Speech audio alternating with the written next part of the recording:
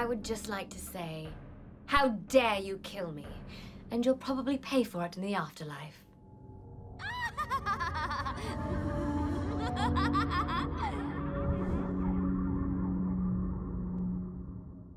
When they first approached me to do this game, I really didn't know anything about Scarlet.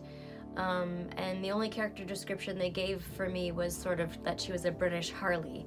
And the similarity to Harley and Scarlet is they start out nice, they start out interested in science and learning things and just being a sort of studious person and part of society, and then they go very, very bad. So Scarlet also goes very bad, and her transformation throughout the game is pretty fascinating and, as a voice actor, pretty fun to do.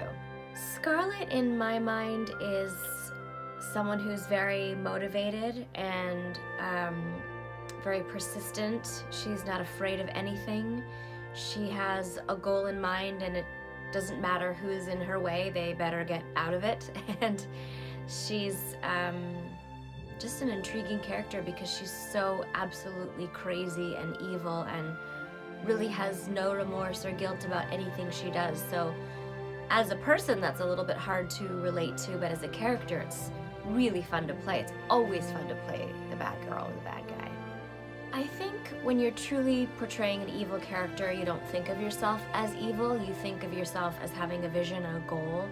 And for Scarlet, the whole time she would never even think of saying, I'm evil. She just is, and she embodies that quality of wanting to take over and make things her way, and it's all about a motivation and a goal that she has in mind.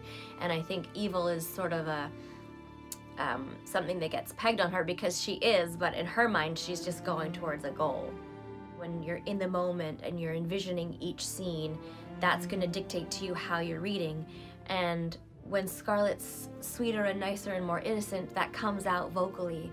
And for me as the voice actor, I sort of portray that by not pushing too hard or screaming, or when you see her in moments when she's even a teenager, that my vocal placement will be higher than when she's full force into her evil land, where it'll be deeper and darker and some more sort of gravel in her voice and some more ups and downs when she gets really crazy. So it's sort of all about this scale as the voice actor where you see how far you can push it. And because Scarlet's so crazy, I have this amazing platform to go from crazy highs to crazy lows and then somewhere in between. And probably when the fans are relating to her is more of the sort of realistic vocal tones of an actual teenager or young person experiencing life for the first time. And so for me, all those moments again come out of really being in each moment.